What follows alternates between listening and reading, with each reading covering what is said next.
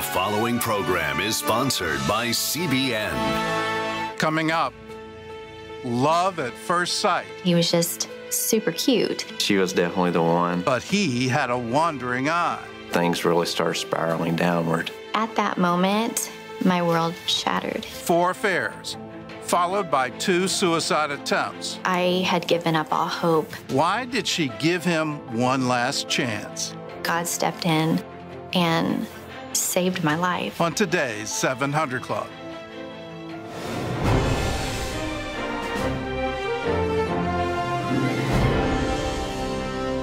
Well, America, get ready for some very big changes. From climate change to foreign policy to immigration and more, Joe Biden is set to begin reversing course from the past 4 years. If he takes office, the former vice president is reportedly planning to sign a series of executive orders overturning President Trump's policies.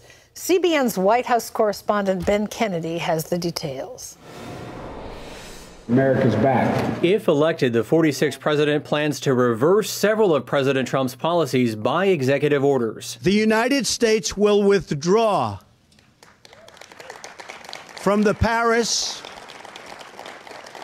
Climate Accord. But Biden wants to rejoin the Paris Climate Accord. Climate change and climate warming, the global warming, is an existential threat to humanity. The former VP wants net zero emissions by 2050 and proposed $2 trillion in clean energy and infrastructure spending. We will be today terminating our relationship with the World Health Organization. Again, Biden plans to reverse that move. He also wants to rejoin the Iran nuclear deal as long as the regime comes back into compliance. Iran has a robust, impressive ballistic missile system that can deliver a nuclear warhead, and now they're very precise, and now they have what they call a missile train where they can fire multiple ballistic missiles at one time. And even Israel, with probably the world's best anti-missile system, may not be able to hit all those incoming missiles. Iran claims it would reduce its stockpile of uranium if Biden lifts sanctions on Tehran,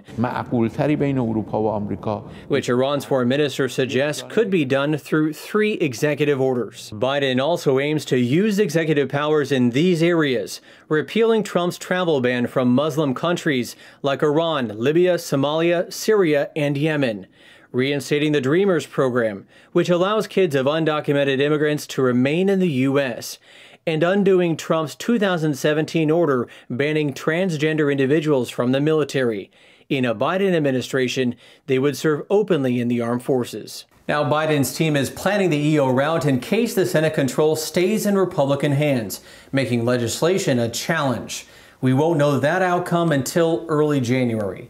Ben Kennedy, CBN News. Well, get ready for big changes. This is just sort of the beginning, if you will. One of the current concerns I have is the World Health Organization. The documentation is quite clear that they allowed China to cover up, and they allowed China to make sure the world did not have the sources of the pandemic, and they've admitted that now in the early months of this. You go back to January, February, and March, and they were praising China at the same time, enabling China to cover it up. They admitted it, but nobody seemed to pay attention to that.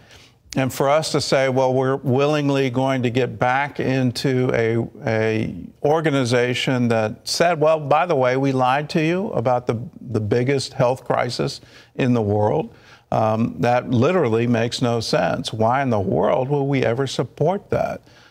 We need to get the source of COVID, how it happened. We still don't have honesty out of China as to what really happened in Wuhan. And that, I think, is necessary. So that's just one area. Here's one that I hope, if there is a new administration, I hope they take very seriously. Go back to 1994 and the crime bill of 1994, which if Biden is the president-elect, well, he voted for that back in 1994.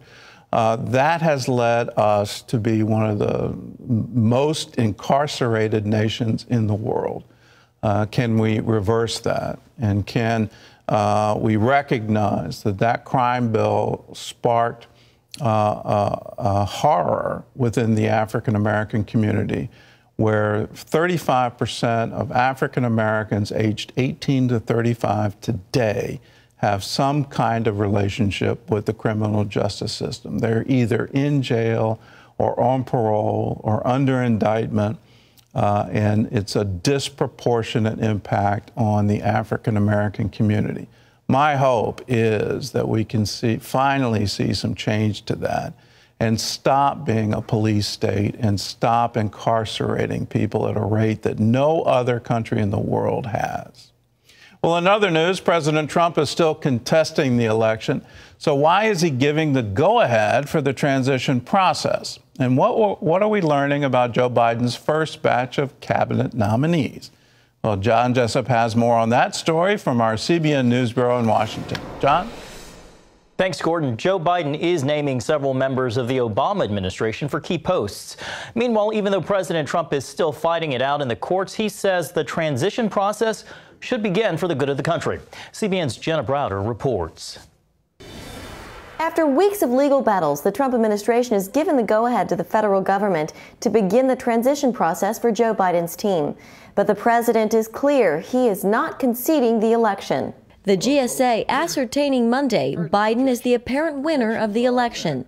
This opening the door for the transition process and allowing his team to meet with federal agencies to prepare for Inauguration Day. It would make it a lot easier if the president were to participate.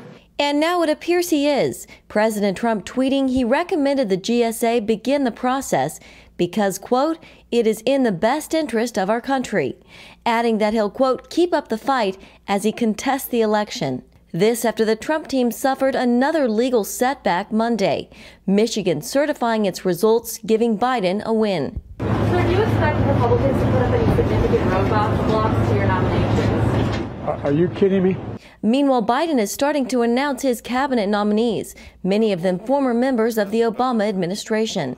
He's expected to name former Federal Reserve Chair Janet Yellen as the first woman to be Treasury Secretary, and is also nominating the first female Director of National Intelligence, Avril Haines. At Homeland Security, Alejandro Mayorkas would become the first Latino director. Plus Antony Blinken as Secretary of State and John Kerry in a top climate position. 3 words, a safe establishment process. CBN Chief Political Analyst David Brody says the Biden team is staying in the middle. And they're going to make sure that folks that Biden trusts and are not far left, well, John Kerry's kind of far left, but a lot of them are going to be more down that center left lane, and I think that's what you're going to see. And Inauguration Day is January 20th, now less than 60 days away. In Washington, Jenna Browder, CBN News. Thank you, Jenna. Well, despite a rise in COVID-19 cases and warnings from the Centers for Disease Control and Prevention, many Americans are traveling this Thanksgiving weekend, although it's nowhere near the normal levels of holiday travel. The TSA reports it has screened more than 3 million people at the nation's airports in recent days. That's less than half the number of people who flew this time last year. Americans apparently heeding the plea of health officials to stay home for the sake of higher-risk family members. We definitely do not want to see Thanksgiving family get-togethers be Christmas family funerals. Meantime, AstraZeneca is the third drug maker to announce its COVID vaccine is showing promising results, up to 90% effective. This as Pfizer filed its FDA application for emergency use authorization Friday for its vaccine. Moderna is expected to follow soon. The chief scientific advisor for Operation Warp Speed says he believes the first vaccinations could come by mid-December. With the level of efficacy we have, 95%, 70% or so of the population being immunized would allow for true herd immunity to take place. That is likely to happen somewhere in the month of May. That is promising news. For more on this story, let's go back to Gordon. Well, CBN medical reporter Lori Johnson is with us for more on the vaccines. And Lori, let's go a little deeper on distribution. How many doses are ready and how quickly can they be distributed? Gordon, between Pfizer and Moderna, and it is believed that both of those vaccines, they're very similar to the messenger RNA type of vaccine. We expect that the FDA is going to issue an emergency use authorization for both probably around December 10th. That's in about 2 weeks from Thanksgiving. And both vaccines are ready to go. They're ready to be distributed. So as soon as the FDA issues that emergency use authorizations, those vaccines can be distributed to all of the various states depending on their population. So obviously Connecticut wouldn't get as many as, say, Texas, for example. And then the CDC is going to say exactly who gets the vaccine first. There are 40 million doses, but as you know, Gordon, that means 20 million people will get vaccinated because each person needs 2 shots. And it's expected that the CDC will say that frontline healthcare workers are going to be the very first people who get them. And then after that, people who are older, who also have pre-existing conditions, several complications, perhaps those who are living in nursing home and assisted living will get theirs after that. Well, frontline workers should get it. Let's dig into the messenger RNA vaccine and try to dispel fears. My assumption is they don't have any fetal tissue lines in them. So that's correct. That is correct. Yeah. And the second is I keep hearing, it keeps coming back, that somehow the vaccine is going to have some chip implanted in your body.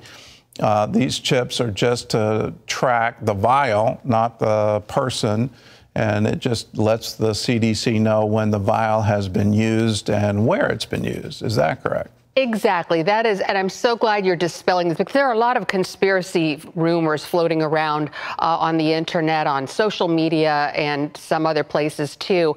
And so you're right. It's sort of like a barcode, but the key is it's not in the serum. It is on the packaging because it's very important to keep track of where these vaccines were distributed because, as I mentioned, you get one and then 3 weeks later you get the other one and your immunity isn't fully in force until a month after that first one, so 1 week after that second one. So we're talking about these 20 million people who are supposedly going to be getting their vaccines in the mid-December aren't going to really have that robust immune response until the middle of January. Well, let's turn to treatment. Regeneron, I believe that's what the president was able to take and bounce back so quickly from this. Has that now been approved? And if so, what are the uses for it and who can get the treatment? Well, you're right. This is the Regeneron antibody treatment was what President Trump received when he recovered so quickly. He received 2 other pharmaceutical drugs at the same time that have also been given emergency use authorization. And this Regeneron antibody treatment is the second antibody treatment to be given emergency use authorization. We saw this with the Eli Lilly one a few weeks ago. And so this antibody treatment is really designed for people who are in the early stages of the virus, who are at risk of being hospitalized. So in other words, this is designed to keep people out of the hospital because what it does is it's an infusion and it infuses antibodies into a person right away so that they don't have to wait for their own body to make the antibodies.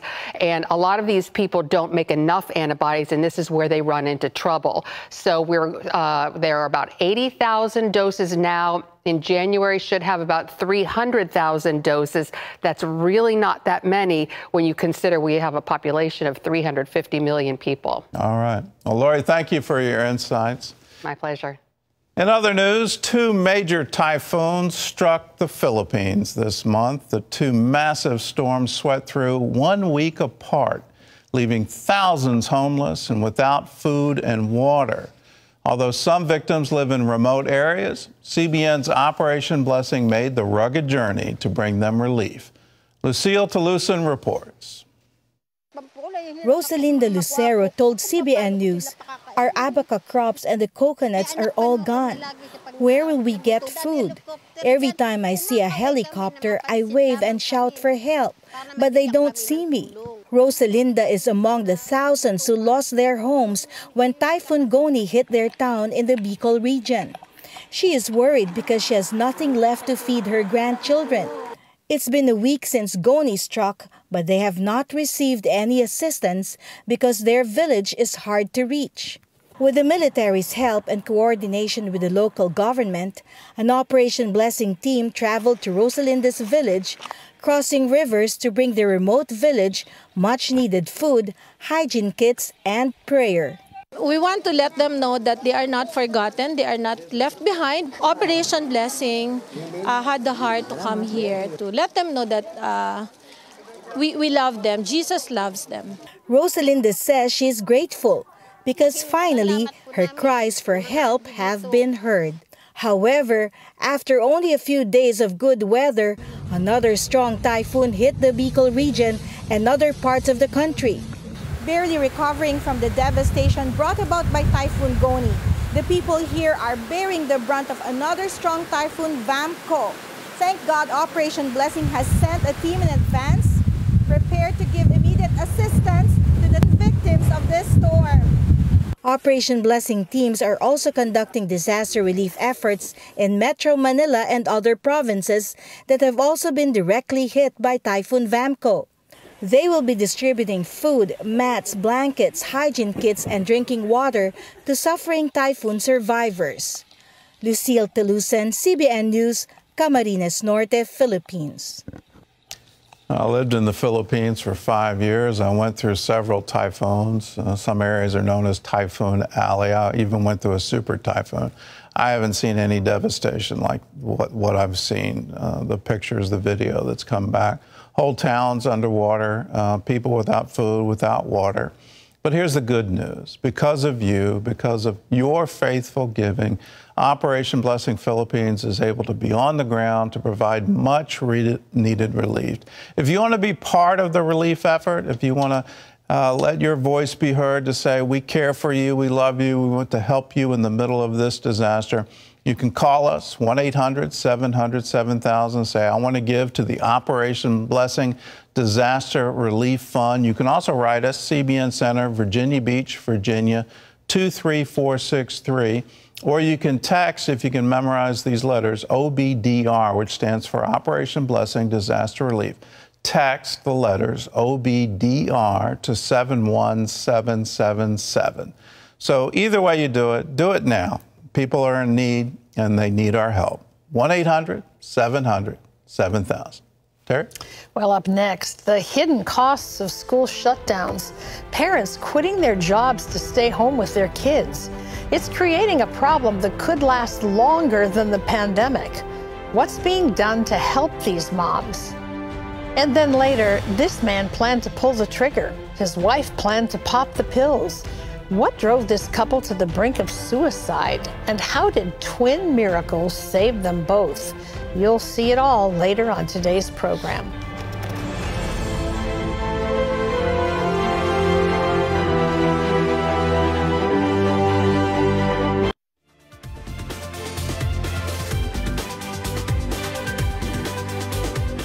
Forced to choose between careers and children. That's the dilemma for working moms in the midst of the pandemic. Nearly 900,000 women left the workforce in September, right at the start of the school year. What are the possible long-term effects of this trend? Well, Caitlin Burke has the story. Some of the earliest jobs lost during the COVID-19 pandemic were in restaurants, salons, hotels, retail, all industries dominated by women. Then, just as the economy began to reopen, schools remained closed, keeping children at home to learn virtually and forcing parents to make it work. I was then working from home and also being a teacher. So I'm homeschooling 4 different children, helping them, managing different learning styles, helping them get what they need while trying to, still progress in my professional career.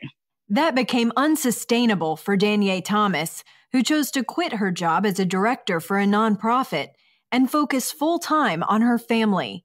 Thomas is among nearly 900,000 women who left the workforce in September, right as the school year began. Every mom, every person, period, has to make difficult decisions. But when a mother sees that that things have to shift quickly, we kind of just step in and we make it happen.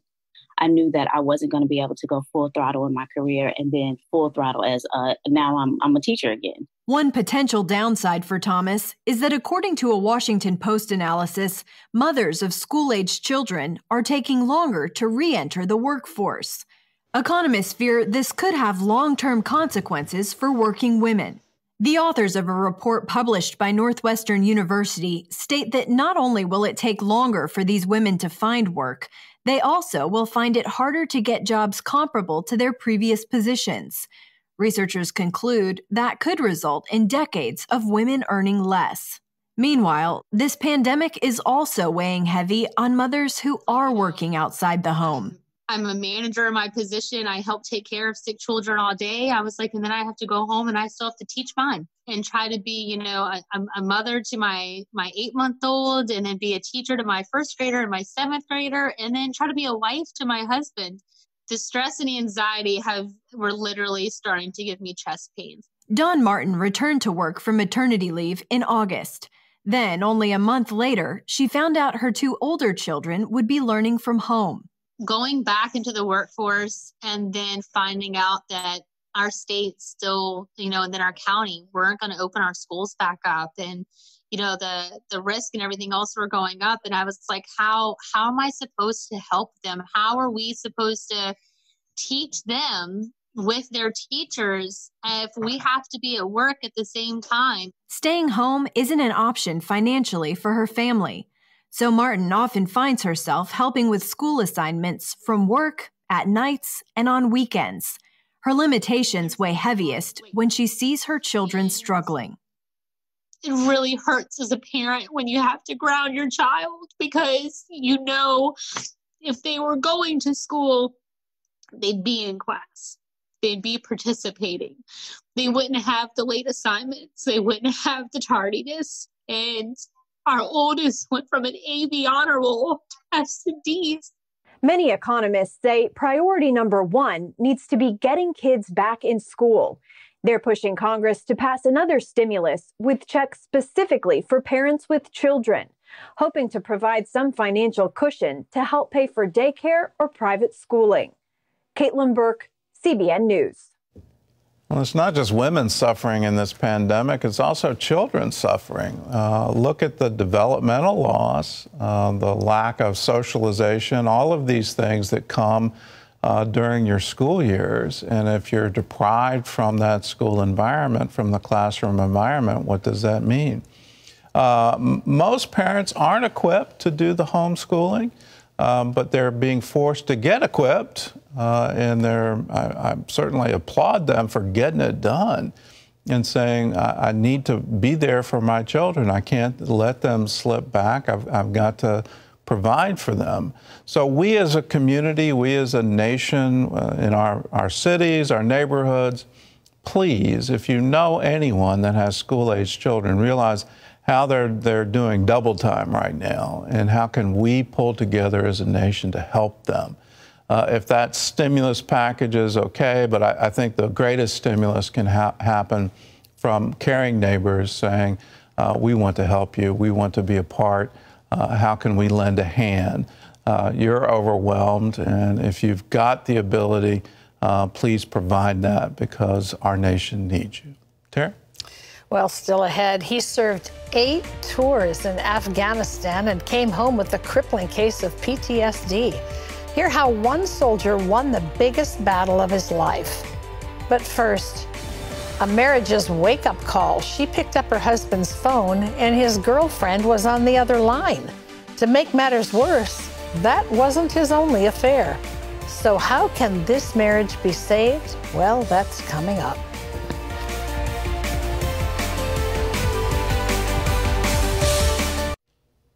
Despite all this going on around us, we do have many blessings, don't we?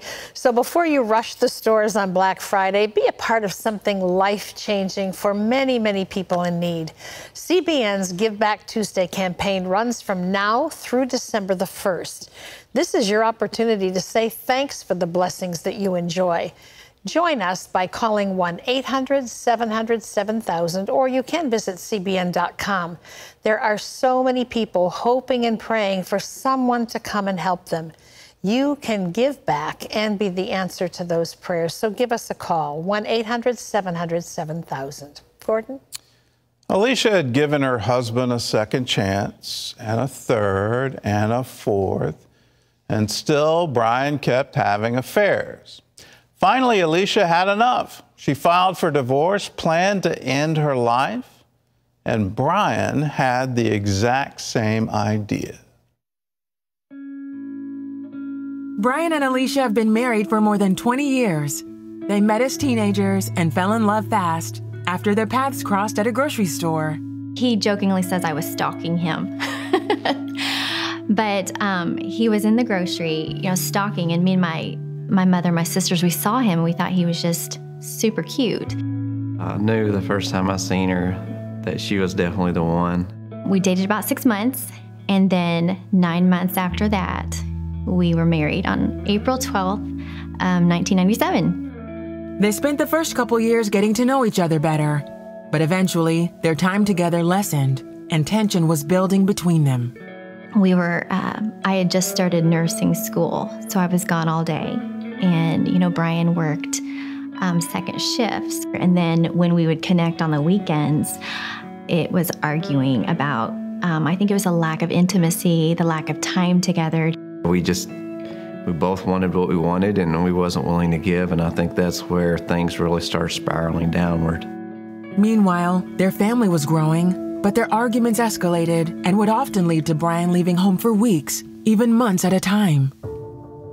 Brian became a successful contractor and prided himself in being a provider, but he filled a void he felt with familiar vices.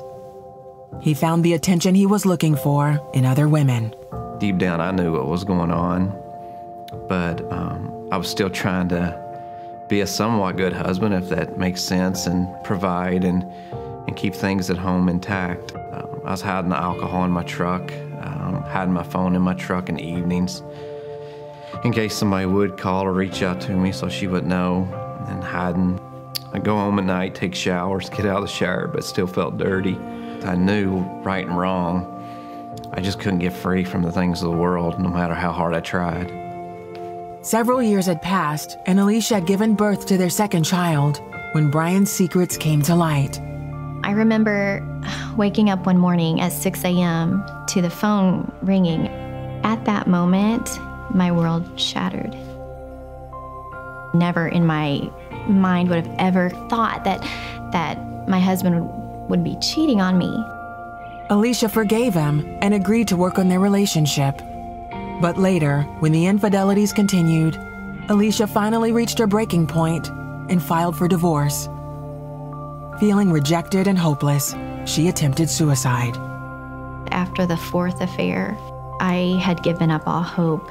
I had filed for divorce. I had been on an antidepressant for about 3 years, and I decided that I was going to overdose on those pills. And so when Brian came to get the kids one day, I'd asked him if he would pick up my prescription. It was a full 3 months. And so when he brought them back, took the children and left, I was going to take them all. And when I opened the bottle, there was only 3 pills inside. And so when I contacted Brian to find out where the rest of them was, there should have been hundreds, he said that the pharmacy they couldn't account for them. They were just gone. At my lowest moment was when God stepped in and saved my life.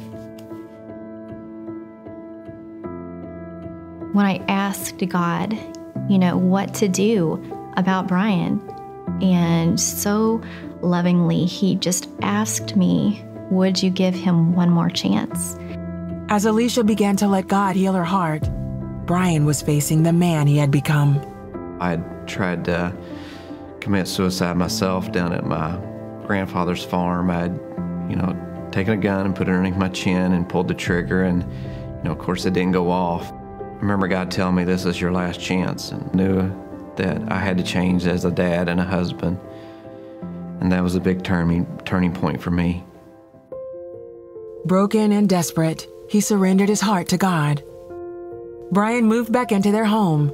Together, they participated in couples counseling and committed to keeping God first in their marriage while they rebuilt their communication and trust. Got rid of my worldly friends. I'd made a promise to myself that I would never get in a truck and leave like I had so many times in the past. I would go outside and sit and just pray. It brought me to a really strong relationship with him, which in turn turned into a strong relationship with Alicia and the kids. When we incorporated God back in, when we invited him back in, when we repented for removing him, he just started to rebuild our marriage and our love for one another. Brian and Alicia say their love for each other is stronger than ever. And it's all because they learned to love each other as Christ loves them. Where it is today, it's almost like trying to imagine heaven. You know, as much as we can imagine, as good as it'd be, we'll still be blown away on the day we get there. And I feel the same way with our marriage. Today, what it is, we're best friends. We love spending time with each other.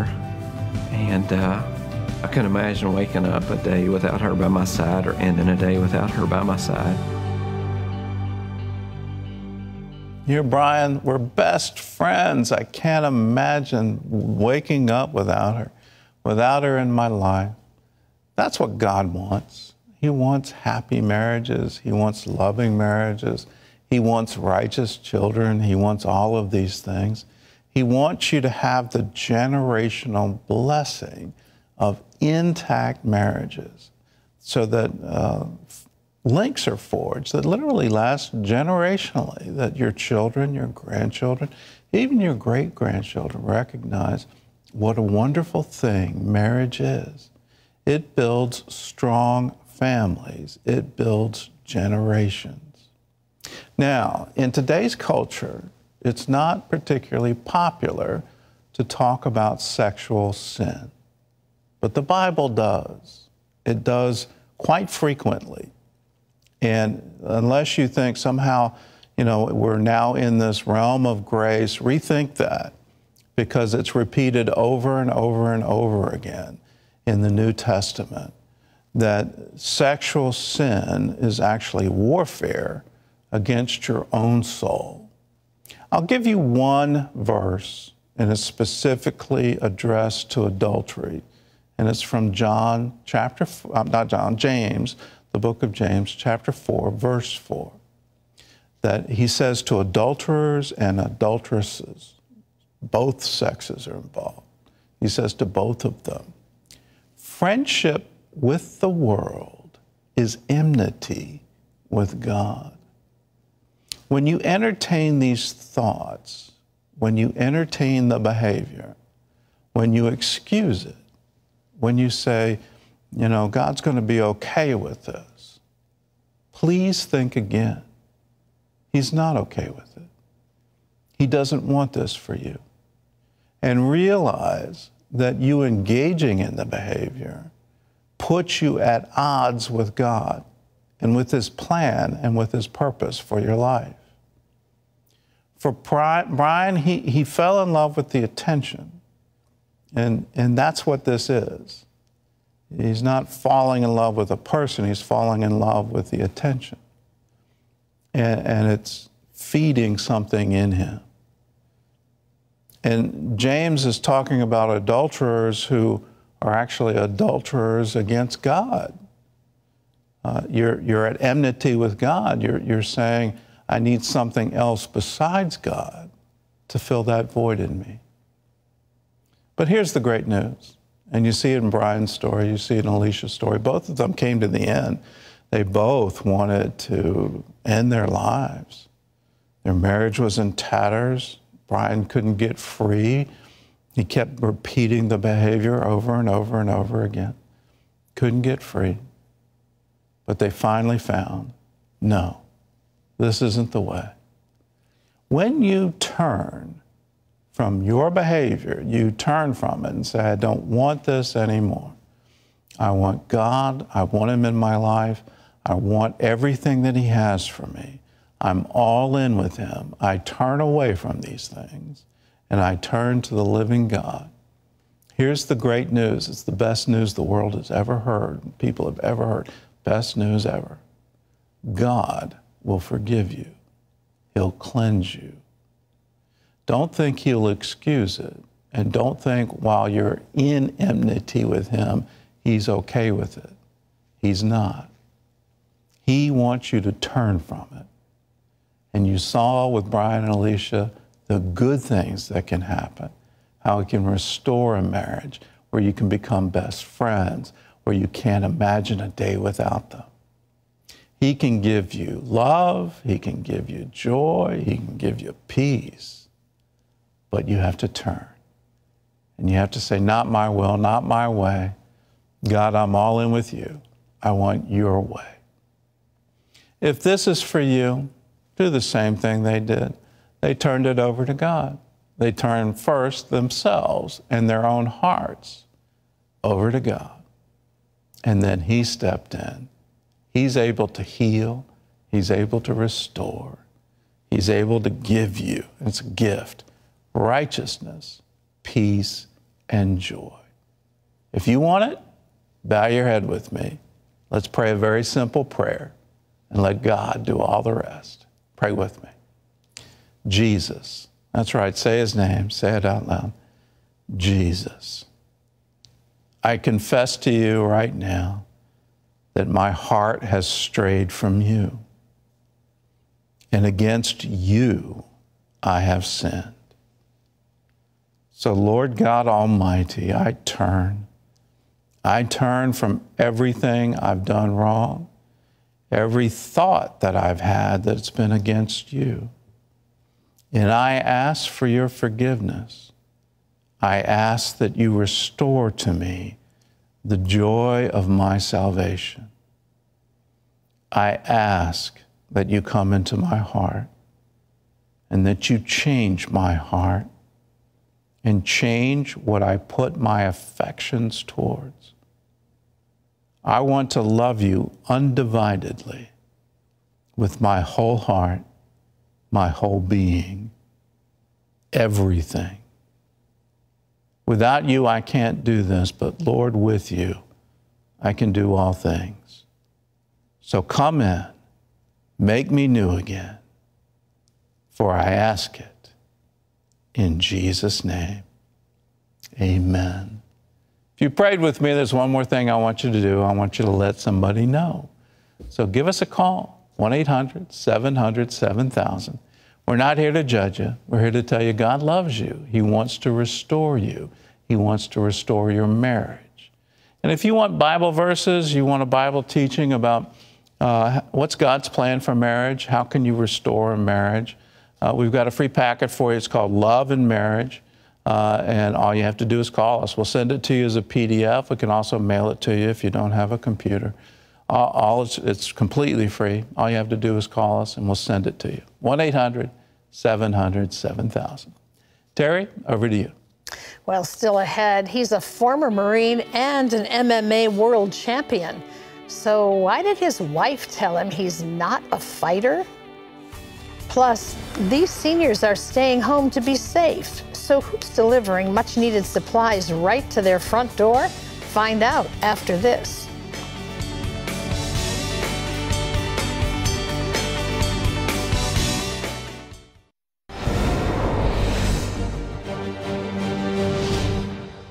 And welcome back to Washington for the CBN News Break.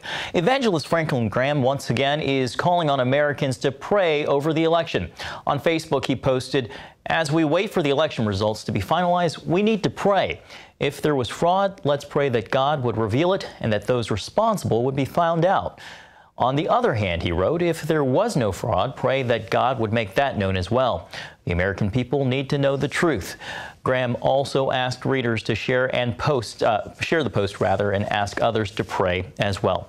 Well, Christmas is coming to the White House. In a tradition dating back to 1966, First Lady Melania Trump welcomed the arrival of the official White House Christmas tree Monday.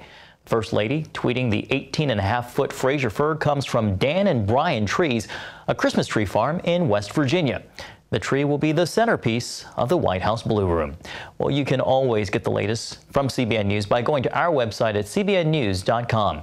Gordon and Terry will be back with more of the 700 Club right after this.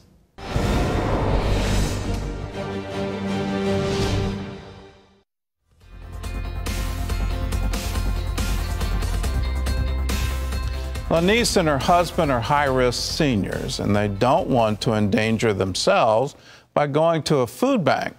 So Operation Blessing is bringing the food bank to them. During times of crisis, the most vulnerable need extra help. Operation Blessing partner Grace and Truth Community Church does a drive-through food distribution.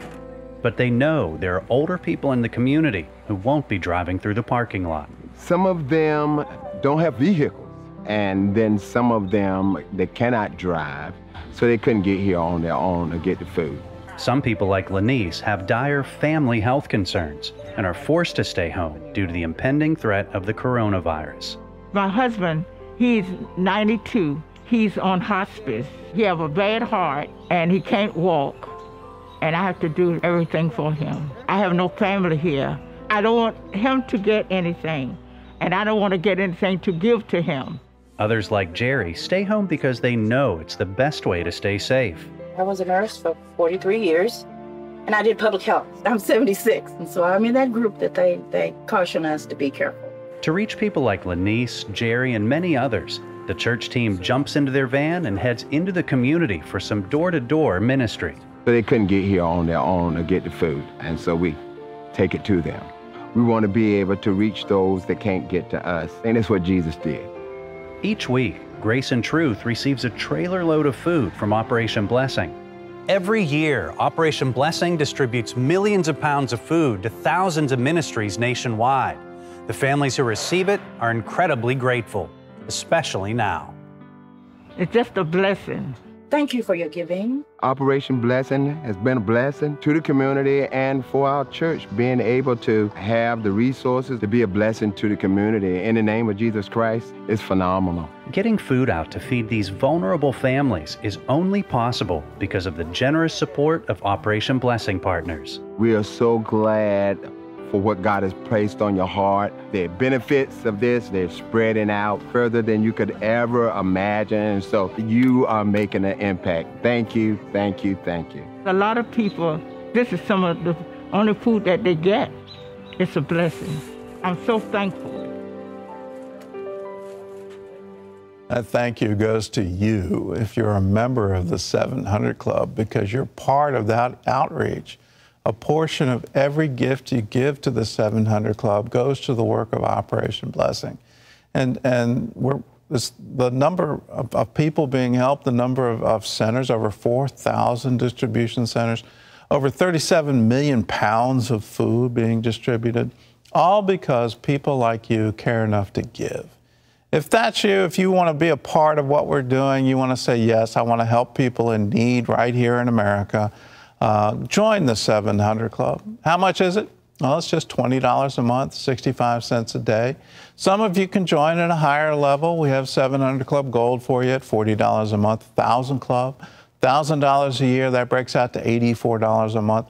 At whatever level, when you call and join, I want you to have this. It's a teaching on the name of God, how the name of God can be a strong tower for you. And what do you do? How do you invoke the name? How do you believe the name when trouble comes, when life comes at you hard? We'll have a variety of stories in this wonderful DVD showing people who have prayed the name of God for their situation, and God came through for them. He'll come through for you. I want you to have this. It's yours when you join. Call us, 1-800-700-7000. Tara? Well, coming up, like an atomic bomb exploded in my soul. That's how this hero describes his battle with PTSD. At one point, he sat alone in his room with a loaded Glock by his side. What happened next? He'll share the rest of the story right after this.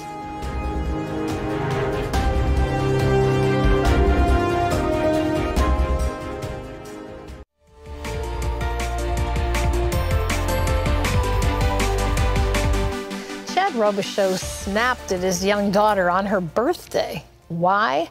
She said she wasn't a fan of the icing on the cake, so Chad took the cake and threw it against the wall.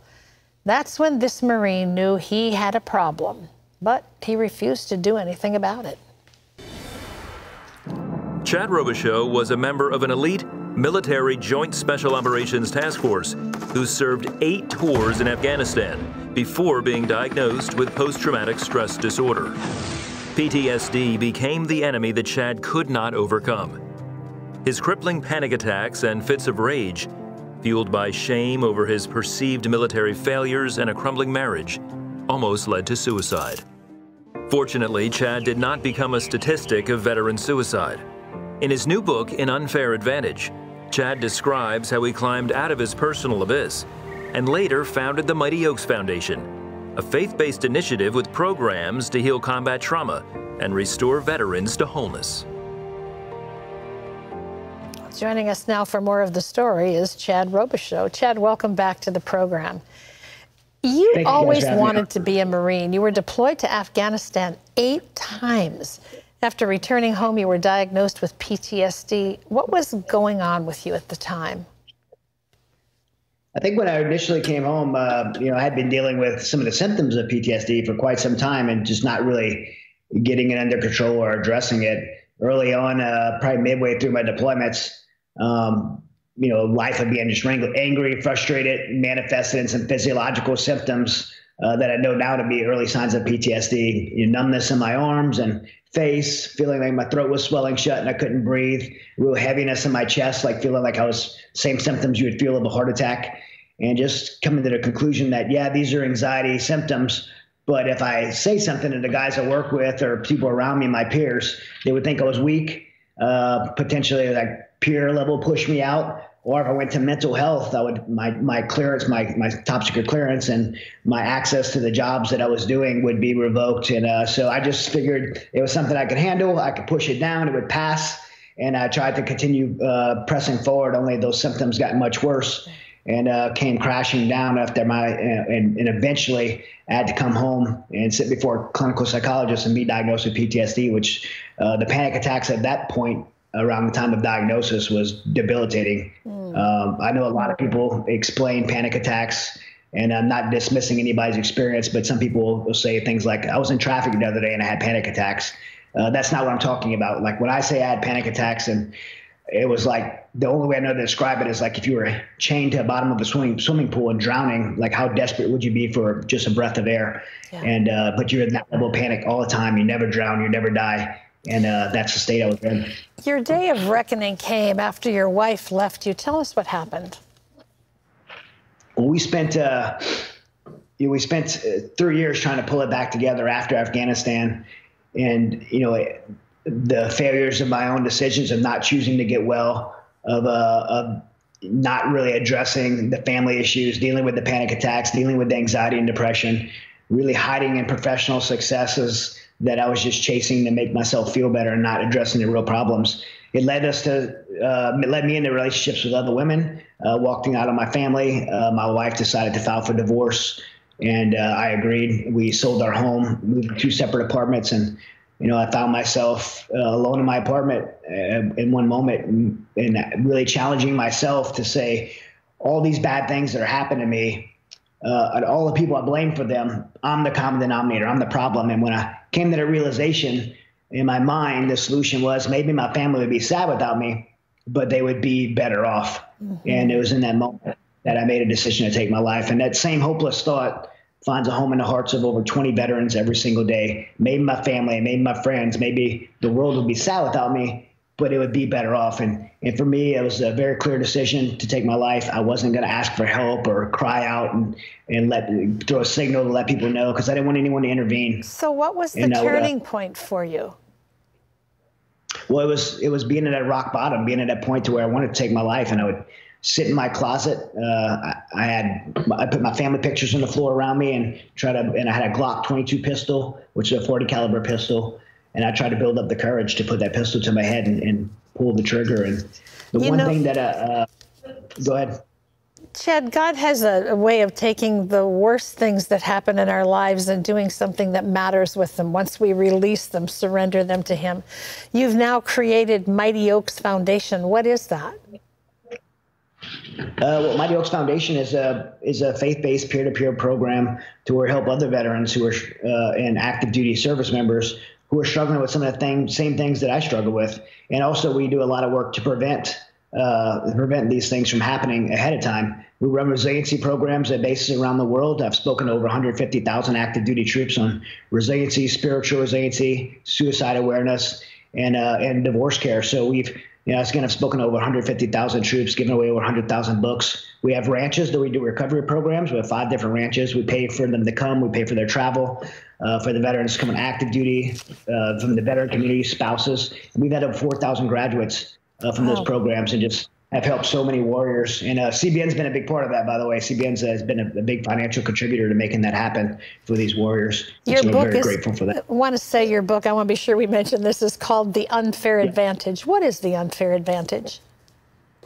One unfair advantage that I found through my own recovery was not only a relationship with Christ, but the truth in the Bible that helps us to be able to navigate all of life's struggles. In an unfair advantage, I go through every chapter. I share stories from Afghanistan, from my time as a professional fighter, and trials and challenges of life, and many times that I fell on my face. But I share the biblical principles that helped me move forward and align my life with the life I believe I was created to live. And that truth in God's word gives us an unfair advantage to any battle that we're going to face in life. It gives us an unfair advantage to finding victory in life's challenges. Amen. It's so well written, and it's something that you'll enjoy reading no matter who you are. But if you know somebody who's served and has struggled with coming back home and just kind of getting back into life again, it's called An Unfair Advantage. It's available nationwide. Chet, thank you so much. It's always great to talk with you. Bless you. Thank you. Gordon? Do not withhold good from those who deserve it when it's in your power to help them. God bless.